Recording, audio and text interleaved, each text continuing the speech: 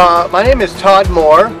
I was friends with Hokey, so I heard that he passed away, and I knew that the position was open, so I applied for it and I got the job. I'm also a painter, so I've been painting for 25 years, and so I'm still a painter. This is really a part-time job. So, and I live in Berwick on 56 Sawmill Hill.